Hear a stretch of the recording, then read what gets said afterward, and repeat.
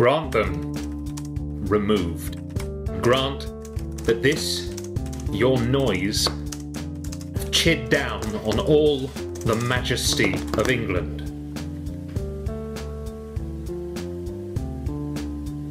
Imagine that you see the wretched strangers, their babes at their backs, and their luggage, plodding to the ports and coasts for transportation, and that you sit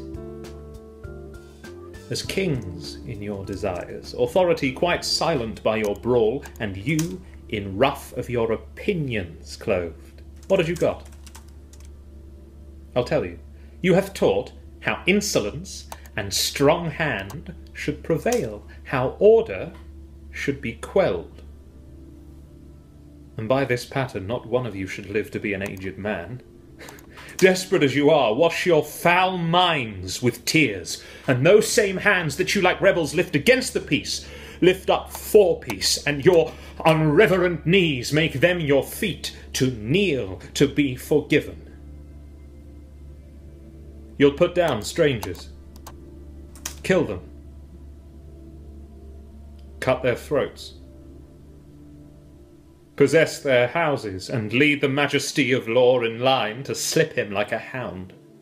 And say now the king, as he is clement if the offender mourn, should so much come to short of your great trespasses, but to banish you. Whither would you go? What country, by the nature of your error, should give you harbour?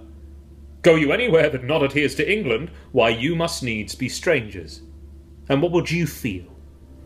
To find a nation of such barbarous temper that, breaking out in hideous violence, would not afford you an abode on earth, would whet their detested knives against your throats, spurn you like dogs, and like as if that God owed not, nor made not you, nor that the claimants were made appropriate to your comforts, but chartered unto them, what would you feel to be thus used? This is the stranger's case. And this your mountainish inhumanity.